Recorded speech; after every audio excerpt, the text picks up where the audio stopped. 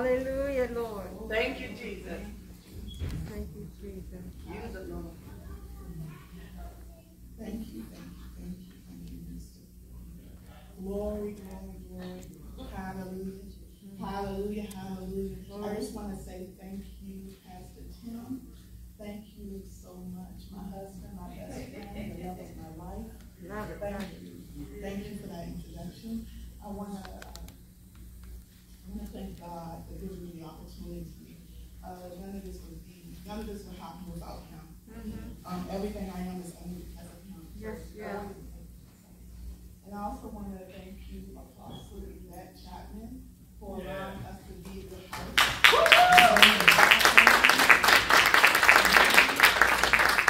I also want to thank you, Pastor Scott, for allowing me to speak and for planning this event for such a time as this.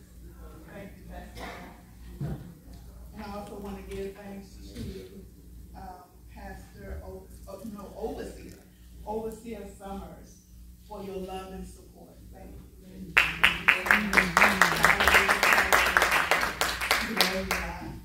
Oh, hallelujah. Yes, Lord. Yes, Lord. Father, in the name of Jesus, God, I thank you, God. I thank you, God, for using me. I thank you, God, for creating me for such a time as this, Lord God. Father, let your will be done. Let your glory be seen. Allow me to decrease as you increase. Have your way in Jesus' name. Amen. Amen. Hallelujah.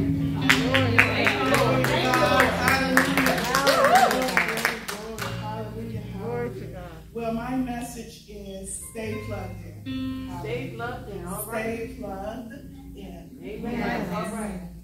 Glory to God. Hallelujah. It's okay if I walk in. Hallelujah. Hallelujah. Hallelujah. Glory to God. Thank you, Jesus. Hallelujah. Hallelujah. Years ago, in my 20s, hallelujah, I was searching for a church. And I was going to, actually my mom was with me, and we were going back and forth, we were going to several churches, looking for churches, and looking for a place to worship, and looking for a place to serve God, and so forth. Glory to God. And then we found several churches and did different things, and my life didn't change. I was still doing the same thing. I was still saying the same things and going partying and drinking and all of that stuff. And I was like, God, change me. Change me, Lord. Hallelujah. So my cousin, who's in the audience right now, Elder Lydia, invited my mom to a church. She told my mom that we had a pastor Tyrone Marshall, Pastor Tyrone Cynthia Marshall.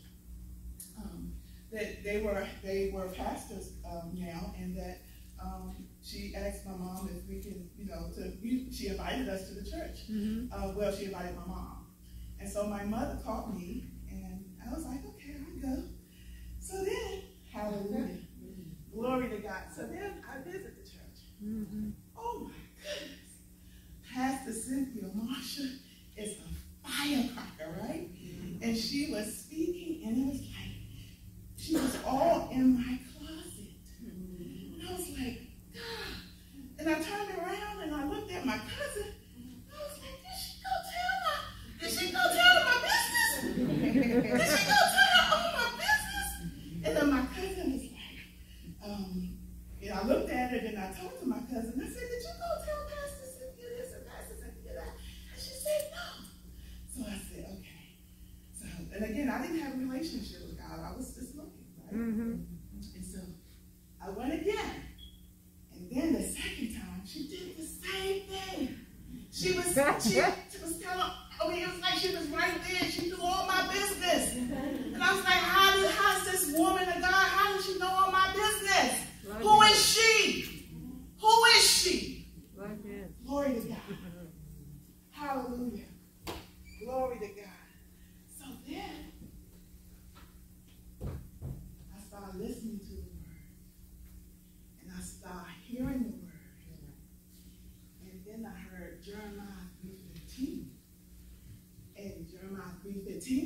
I would give you pastors after my heart.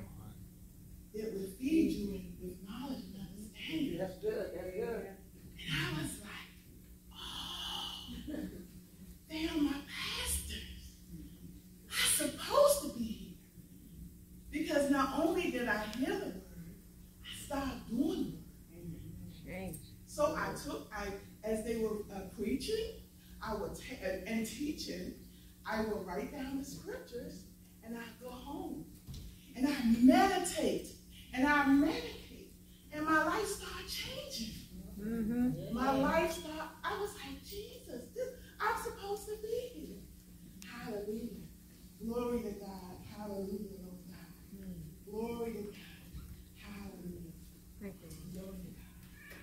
And then, because my life was changing, and I wanted more, I was hungry, I had a dream, right? And in the dream, I saw myself teaching the word of God, preaching the word of God. And I was walking on the stage, and in the dream now, and I was walking on the stage, and I was walking back and forth on the stage, back and forth on the stage, and I had a Bible in my hand, and I was speaking to thousands of people in the arena. This is a dream, y'all. This is a dream. Why did they shake? This is a dream. And so, the next day, back to back, I had the same dream. I said, what is this? I see myself. Me, a person who dropped out of school. Me, a person who dropped out of the 10th grade. Me, who had an abortion. Me, who was fornicating. Me, who had kids out of wedlock. Me, who was cussing and drinking and smoking weed and doing all the crazy stuff. Me. Come on. Me. Come on. I ended up by shot. Me. That's me. That's me. And then when I went to church the next day, on the following days, and I told my pastor, because at the time, during that time we would call our pastors, I called my pastors Mom and Dad. And I said, Dad, I had a dream. And I told him about the dream, right? And he said, he put his hand on my shoulder, and he said, daughter, that's not a dream, that was a vision. My God, my God. Both sides. He said, that was a vision. He said, that was a vision. And he said, God gave him the same vision. Glory to God. Amen. So I was like, really? Because I'm new at all of this. Again, this was years ago. But I was new at all this. And I said, really, Dad? Really? God gave you the same vision? And he said, yes. I was like, whoa. Okay? So I was like, okay, Lord. So then I started pressing in. Pressing in. Glory to God. I started reading the word over and over, meditate. Hallelujah. Hallelujah. And everything, it was like God was just, God was just speaking to me. He was just showing me things she was showing me things that I didn't see before. Because guess what? I didn't know who I was. I didn't know who I was. I didn't know where I was going. I didn't know what I was going to do. I didn't know none of that. I didn't know who I was. But then as I started speaking to God, as I started speaking and praying, and I remember I was in church and we went to school in the beginning. We were in a school and we were in school and I was praying loud. And I remember a leader came up to me and was like, you pray too loud. And so I was like, okay. I try to, be obedient and pray low. Pray, at a lower tone. But see, I couldn't. Because it was fire in me. My shy baby. And then, they would come, people would come up to me and, your clothes are too tight and, your jacket too tight and this and that and all of that. So I had persecutions. But I also had God. Come on. Come on. And so because I had God, the persecution didn't stop me. More than that. Come on, say. Come on. The persecution didn't stop me. Talk about it. The persecution didn't stop me. I got plugged in. Yeah. When I got plugged in. See, again, the message is stay plugged in. That's it. That's Right? it. That's it. But to get to, exactly. So I had to get plugged in. But I was plugged in when I started spending time with him. Woo! Come on, talk about it. Yeah. Talk about it. You want to go there? Go there, baby. Hallelujah. Come on.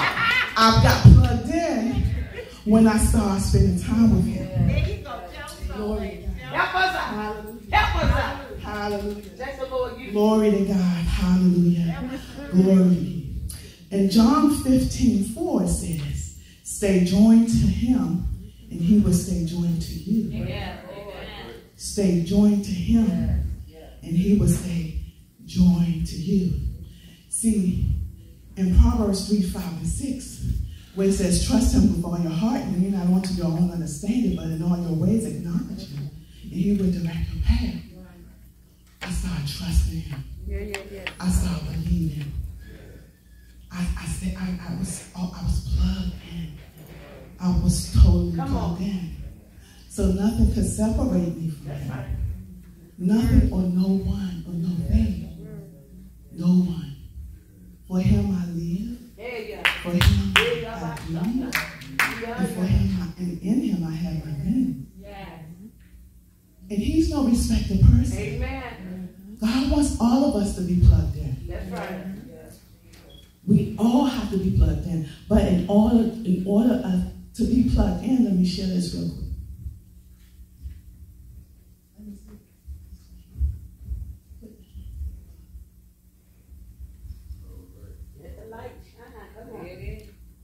Yeah. That's plugged in. That's right. The light is shining. That's plugged in. But let me do this, because now the Holy Spirit just showed me this. I'm going to turn the light off, because the light was on. It's plugged in. But to be fully connected. Got to turn it on. Ah! Hey!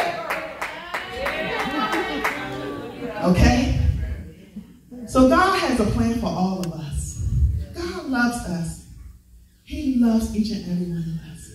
And he has a plan for each and every one of us. A plan to prosper us and give us a hope and a future. Yes. Hallelujah. Hallelujah. Glory to God. Hallelujah. My Moshe. Hallelujah. I have been plugged in, glory to God, for 19 years. Praise God.